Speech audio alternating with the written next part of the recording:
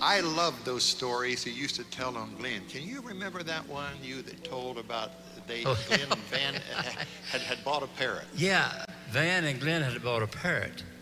And, the parrot repeats whatever you say. They taught it to say, "Who is it?" Yeah. And that's all the parrot could say was, "Who is it?" Well, Van had to go to the beauty parlor, but the plumber was coming. And Glen thought, trying to make a sandwich, no bread, he thought, "I'll run down the store right fast before the plumber gets here." Well, as soon as he went around the corner, the plumber pulled in. Knocked on the door. Parrot said, "Who is it?" He said, "It's the plumber." Parrot said, "Who is it?"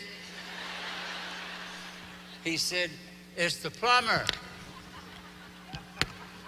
Parrot said, "Who is it?"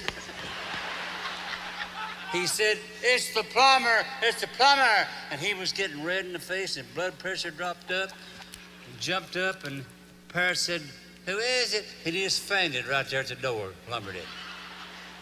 Well, Glen come around walked up on the porch and saw the guy laying there, and Glen said, "Who is it?" And the plumber said, Parrot said, "It's the plumber."